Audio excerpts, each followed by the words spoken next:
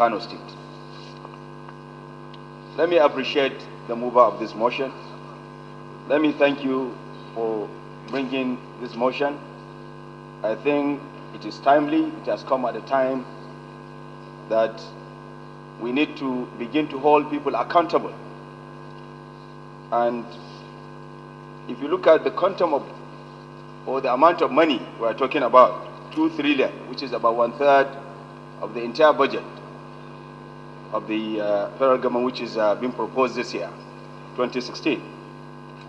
And if you translate it in the official rate into a dollar, that will be about $10 billion, which is not a small money in terms of the quantum of money, especially when you compare it to even the recent pronouncement by the Indian government of injecting 10 billion into African countries. So for this kind of amount of money to be injected into our economy, by now we should have seen the growth of the economy in terms of growth in GDP, and unemployment should have been reduced, the economic activity should have been stimulated.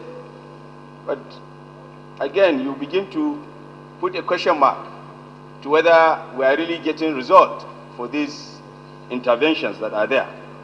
So I support this motion that we need to investigate these interventions.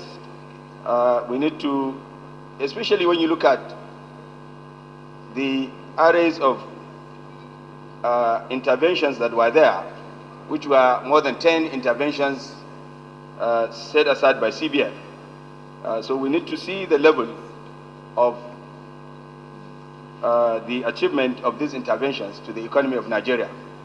So, Mr. Speaker, my honorable colleagues, I urge you to please support this motion so that we can move it and ensure that we investigate the level of the achievement of these interventions by CBN. Thank you, Mr. Speaker.